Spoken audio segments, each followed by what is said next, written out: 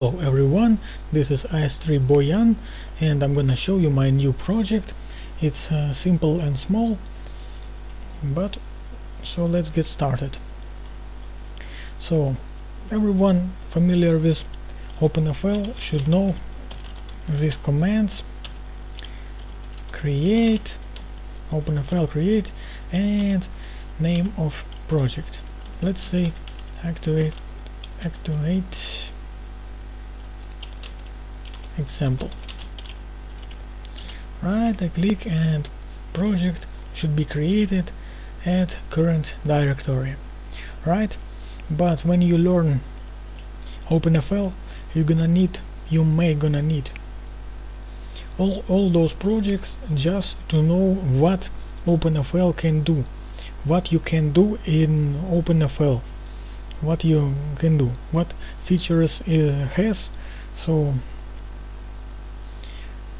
you may gonna need all those projects, and it's hard to decide what you need on just those names, because you know, Pirate Peak, let's say, not familiar people may not know that this is a match 3 game and other things, and what is Heroku shaders. So we're gonna need to see it in action. So I created a small project, so let's run it. You can see OpenFL, click to continue, and you can see activate example in action. You can see other examples in action, just like those. Adding animation example. You can see this animation again and again, and you can see simple code for this example, which can help you to get into OpenFL development. You can see here two sample code: activate twin, how to embed fonts. I just put most important part of the code, I think, for each example. And so you can see how it works, how to add a bitmap data, how to handle keyboard. You can press arrow keys and it will move. You can see every sample in action. So sound, this will start after some delay. Yep, it's working fine. You can see those box 2D example right here. This one is not dynamic object, this is static object, this one, and those are dynamic, affected by forces, so affected by physics maybe. So this one, you can see Pirate Peak match 3 game made in OpenFL by Joshua Granik. So this one is simple OpenGL view, which contains only this white box, and Heroku shaders over here.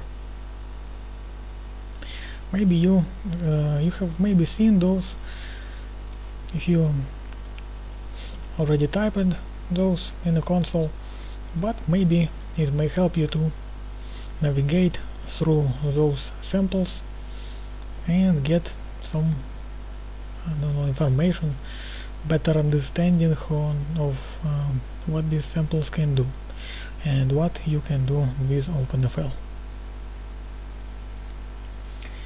It contains all samples and it's cross-platform. You can create a folder, and so let's try it. I will type main thing. You can see red text over here, which means path does not exist. When I type path that exists, like this one, it becomes green. So let's click on create project. Sample project should be created, and you can see I got FlashDevelop with this project, some FlashDevelop books you saw, but that is not a problem. This is just something minority books, but it works fine.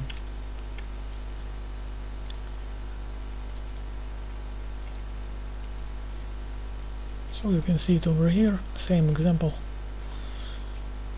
Let's say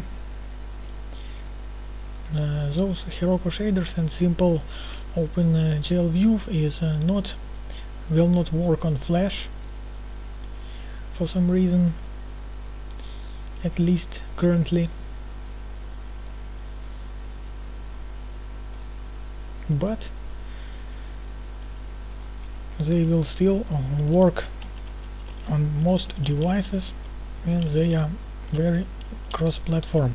So let's create Heroku shaders. Sample project should be created, and it is created. You can see it over here. Windows. So it takes some time to compile this. So anyway, you can see, so it creates folder, it executes those. It's kind of GUI for using those OpenFL functionality. I think that many parts of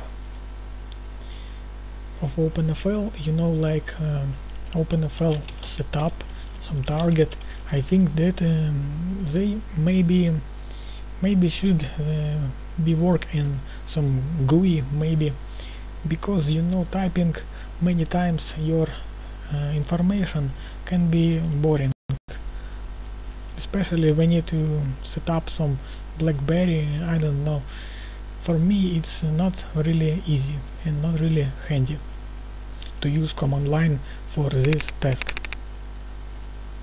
So anyway, you can see Heroku shaders compiled in a FlashDevelop.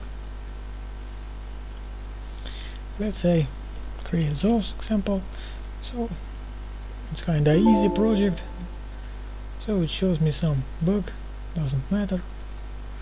You can see it's open successfully, and you can use it.